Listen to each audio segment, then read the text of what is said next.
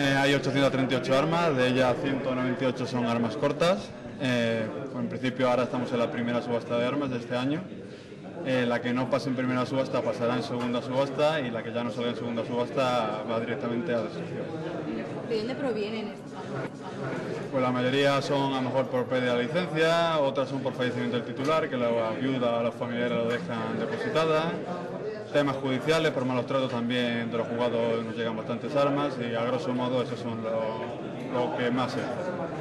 ¿Estamos hablando de armas? No, los delitos normalmente se van directamente a estos.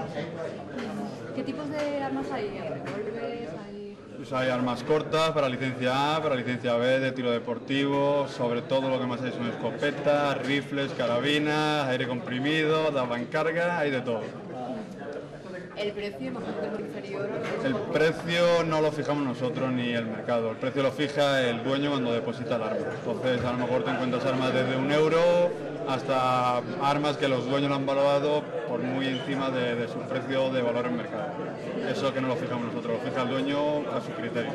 ¿Y quién viene? ¿Quién se interesa en armas? De todo, cazadores, gente que hace práctica de tiro deportivo, también vienen curiosos, a lo mejor quieren ver para ver si les interesa algo, pero bueno, sobre todo son cazadores porque básicamente lo que tenemos son escopetas.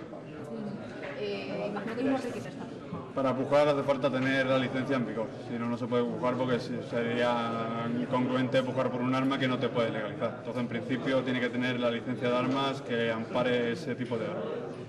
Me he contado también, no sé si es así, que el dueño...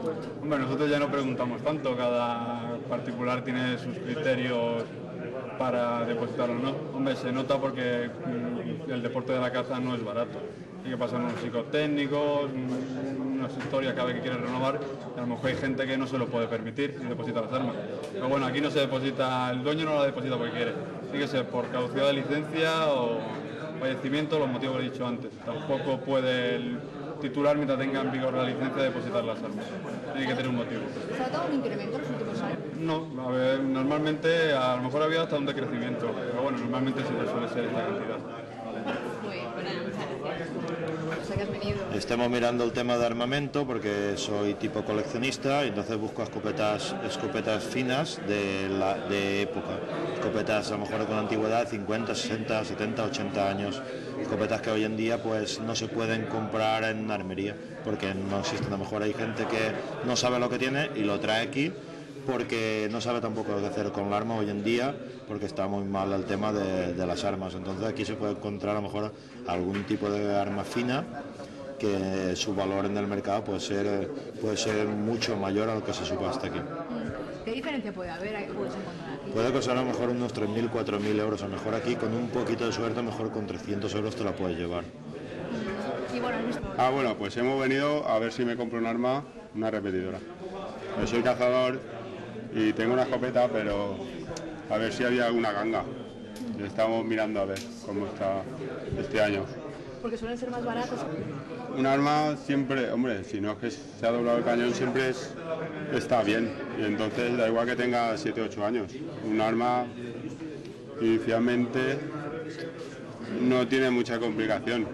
Y te puedes comprar una buena arma pues a mitad de precio. ¿Qué diferencia de precios puede haber entre una que compres en beta? La diferencia de precio, 2/3 de diferencia de precio, lo menos. O sea que vale la pena. Pues es bastante considerable. Lo que pasa es que las subastas, para precio de una subasta, relación calidad-precio, está un poco alto el precio de salida de algunas escopetas. Hay que están en buen uso, hay que están muy deterioradas, muy antiguas, pero en fin, es ir tomando nota y después haces una selección y pujas y ya está. De todos modos, del precio inicial al que Normalmente, si te gusta un arma, tienes que pujar por encima del precio de salida. Porque claro, hay gente que la quiere y si pujas por el precio de salida, pues lo más probable es que no te lleves el arma. ¿Es fácil hacerse con una en el subasta? Hay competencia y las escopetas que están en buen uso, la gente paga por ellas. ¿Cuánto se puede llegar a pagar por un arma?